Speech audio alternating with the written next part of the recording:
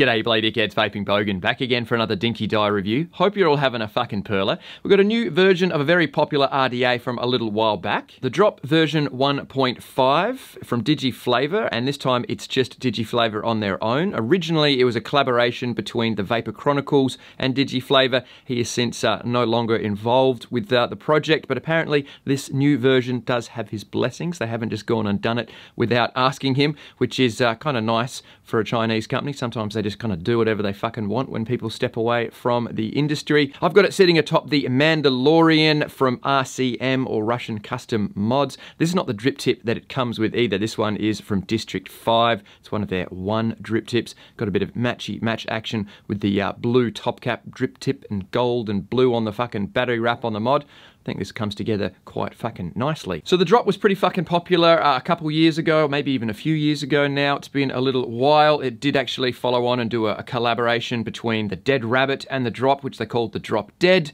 So it's been around, and a lot of people still enjoy their drops from what I hear. And this is not all that far away from the original. Still has this sort of vertical style airflow, the raised up posts, pretty much the same as the original. They've kind of just changed up the airflow and the look of it. We're going to do a little comparison between the old one and the new one. I've got a couple of aliens in here coming in about 0.1 ohms.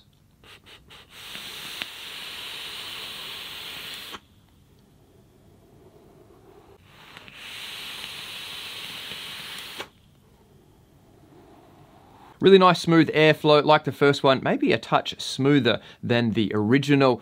Lots of great fucking flavor as well, and as you can see, tons of fucking clouds. We're gonna get down and fucking dirty with it, but before we can do any of that, as always, let's crack a fucking beer. Got a nice big Scottish beer from Farce Brewery. This is Very Berry, a berry sour ale. This tart ale is packed with a super group of seasonal berries with sweet notes of raspberry, blackberry, and blackcurrant that balance off a puckering sour punch. This is a beer with the raw levels turned up to 11. So let's get jamming.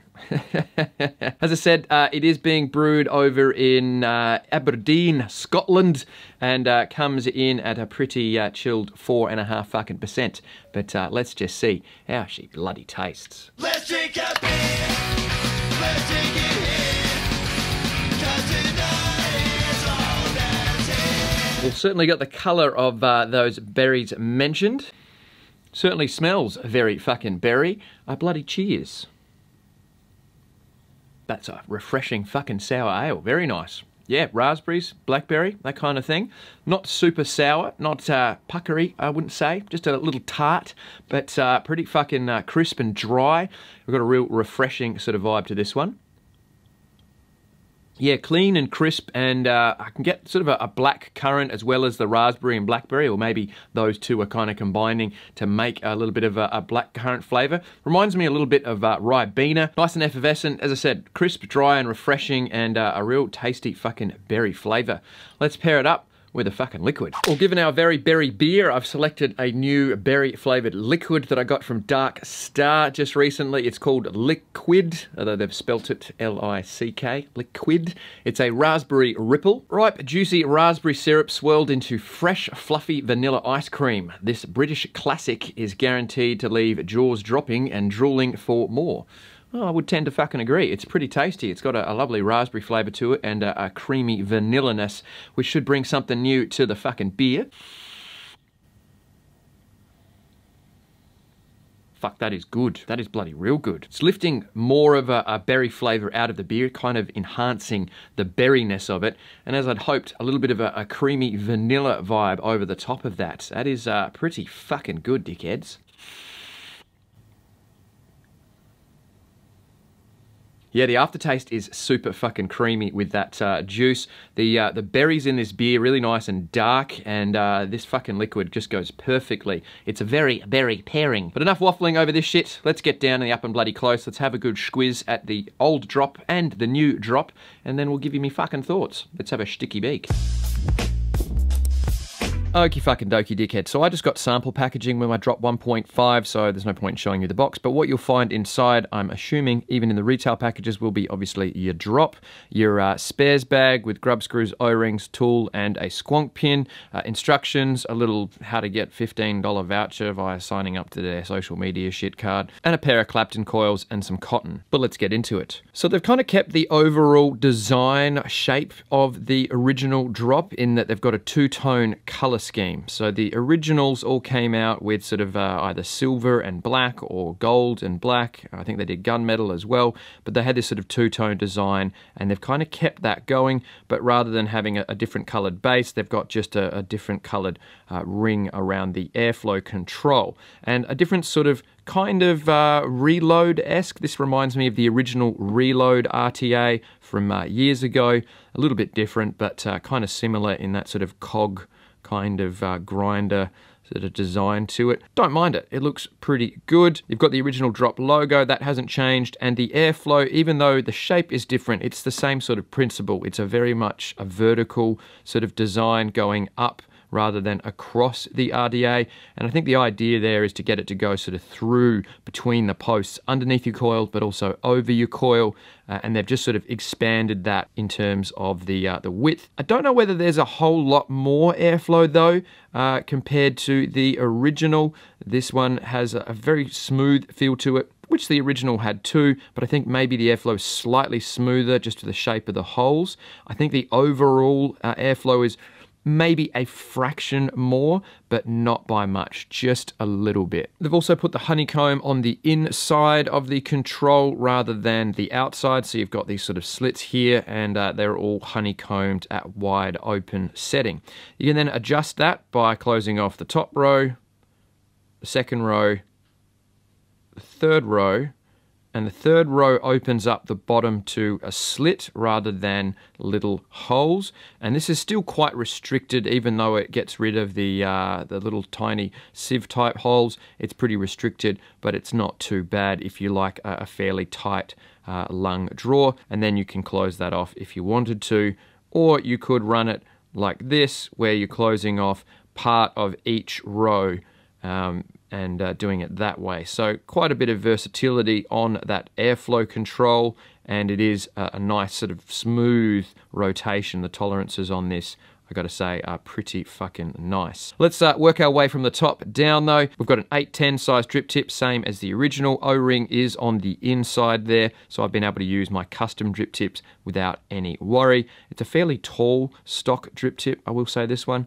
A bit of height on that one compared to a lot of others we're getting these days. Logo on both sides, which they didn't have on the original. They just had it on one side. So they have double logoed this one. It's still 24 millimeters in diameter, so no change there. Usual branding on the bottom.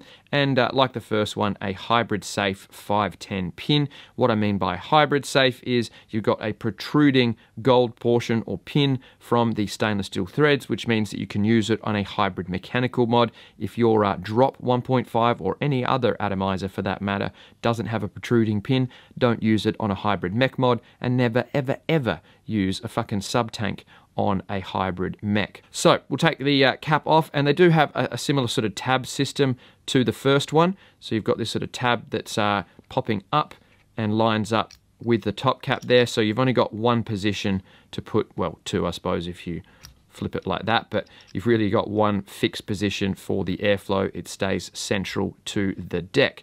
There's the inside. You've got a nice dome shape to it. As you can see, the airflow holes there, and then we have the deck. So no change at all from what I can see on the deck. They've got the same height on the posts. You've got flathead grub screws coming in from the side there, and you put your coil legs through and they will poke out from the base of those holes, and you can snip them in there if you wanted to, or you can just cut your coils relatively close to where you need them to be, poke them through, and you don't have to worry about trimming them as long as they're not obstructing your fucking height on your coils. So makes it pretty easy to install. You don't really need to cut your coils super accurately. You can cut them a little longer than what you need, and then the excess just hangs through. But if you really want to, you can kind of get in there and cut them off, though it's a bit of a pain still, and I don't really see the fucking point. So if you want to see how I built and installed the coils on mine, I'll show you the build I've got in a second. You can check out the live build stream I actually did with Mr. Grim Green. There's a link in the description. We were doing a live build session together, and we both built our drop 1.5s. You can see how we both set them up and wicked them. So link in the description to that, but it's exactly the same way you built and wicked the original. You got a pretty nice juice well like the first one. You're looking at 5.2 millimeters in depth, which is pretty good. It's going to hold a reasonable amount of liquid, but also your coils are up quite high, so your wicks end up being quite long, so there's a fair bit of cotton to hold juice as well as the well. If you really wanted to, you could put the original top cap on the new deck, but I don't really see the point in that because the decks are exactly the same. You're not really getting any difference in terms of how it fucking functions. But just if there's anybody out there that want to know, are they cross-compatible? Yes, they fucking are. So these are the coils that I've been using in mine. They are from Ohm Chaser Coils over in New Zealand. They are some stainless steel aliens. 316 stainless steel. I'm not sure whether they are all stainless steel or whether there is a core of something else, but they're fused Claptons. I think I said aliens before, but they're fused Claptons. Mine came in at about 0.1 ohms. And they are very, very nicely made coils. Even though they look black, that's just stainless steel. It tends to go black pretty quickly, but these coils have actually been holding up very well, and there's not a lot of caramelization on there. They just look like there is because, yeah, stainless steel tends to go black fairly quick, but don't worry, it still tastes great. And these are very, very nicely made coils. As you can see, the clamp system works well with flat wire coils like this because you're clamping from the side and you're not going to twist those legs at all. As you may have noticed, there's a little bit of browning on my cotton there, and that's typical for this style of RDA because you've got a lot of cotton down here and no real airflow around the side. This tends to rub up against the top cap, and you end up with sort of heat on the cotton, and nicotine goes kind of brown when it gets overheated. So you will find that with this style of RDA, you get this sort of browning because the cotton is sitting up against the top cap a lot of the time. It gets warm, there's not a lot of airflow when it's up against the top cap, and it ends up going a little brown, but again, nothing to really worry about. As you can see, the length of cotton on those legs is significantly longer than other RDAs, and that's because the coils are raised up quite high. It's a reasonably tall RDA, so you just bear that in mind. But the idea really, from what I can see here, I've got my coils not crazy high up above my post, but with a couple of millimeters above where the holes are.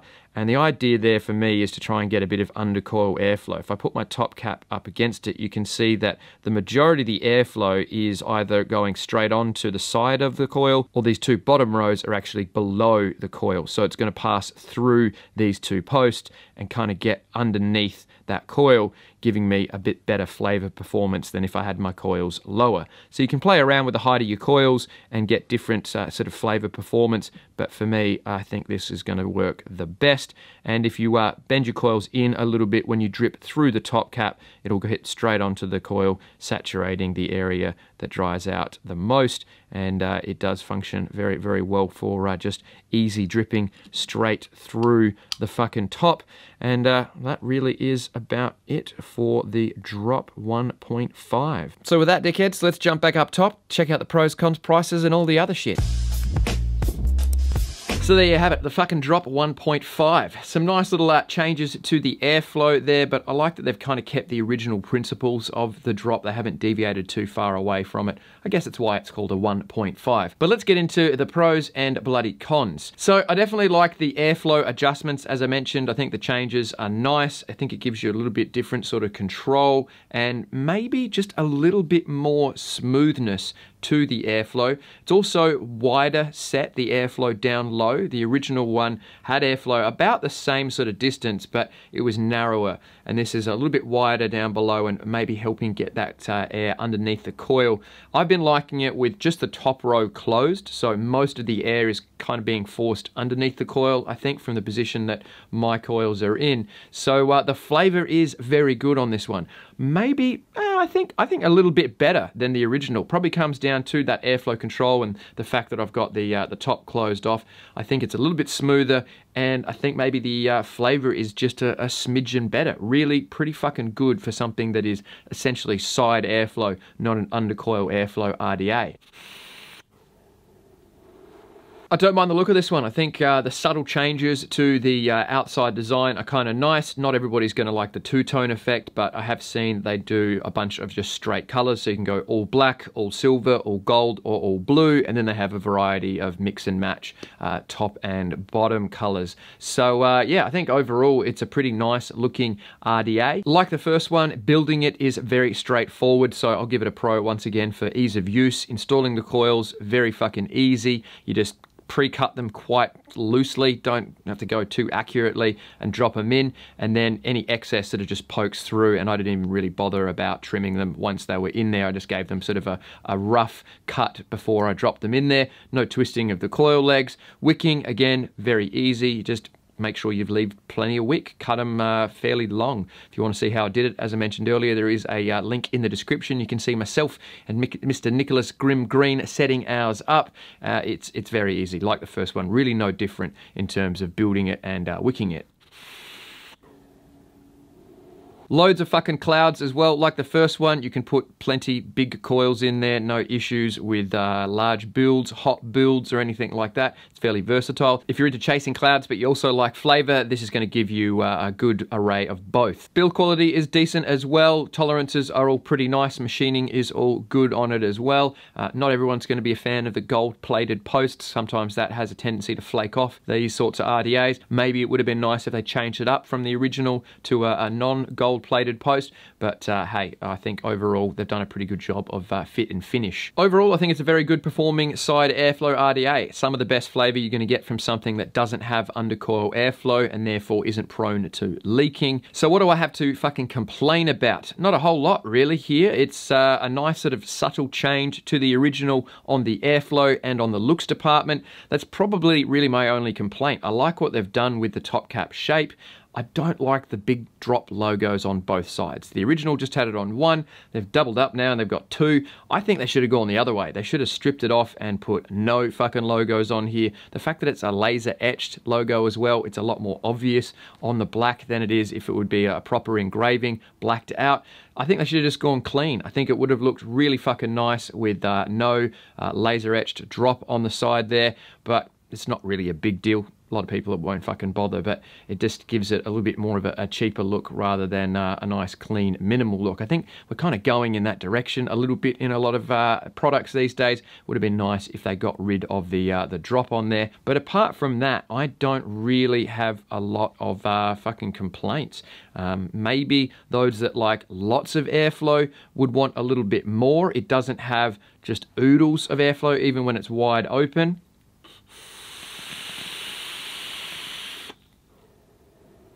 I like it with either the top row closed or it wide open, but for those that want heaps of airflow, maybe something else is going to give it to you. Other than that, I can't really see a lot of things wrong with this one. As I said, maybe that gold-plated deck there is a little bit outdated, but overall, I think they've done a good job of creating a 1.5 version of a already very popular fucking RDA from a few years back. So what's it going to set you back? Well, I can't put prices or links in the description thanks to YouTube policies, but if you do a bit of a Google, I've seen it going for $35 US. So a very affordable product, kind of in line with what it was originally and what you're looking at for other RDAs in its class. So not fucking bad at all.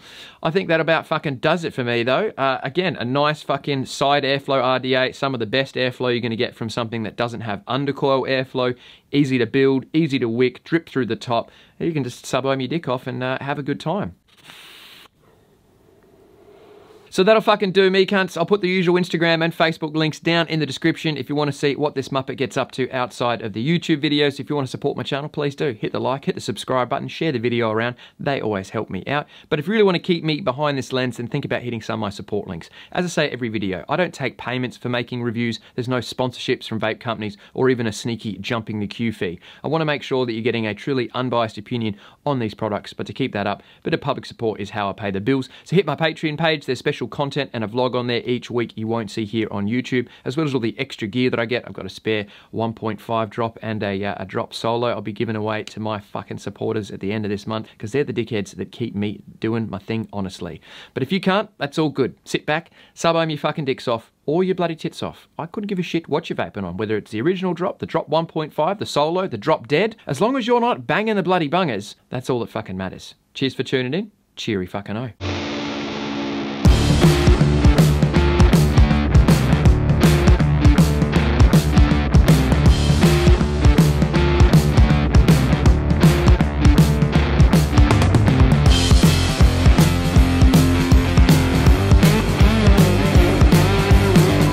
Got a new RDA, well, a retake. Got a new RDA from an old... What? Got an RDA, what am I going to fucking say? Got a new RDA from... What? G'day, you bloody dickheads, VapingBogan, back... I like the fact they've kind of kimped. So there you go, dickheads, the drop... fucking hell.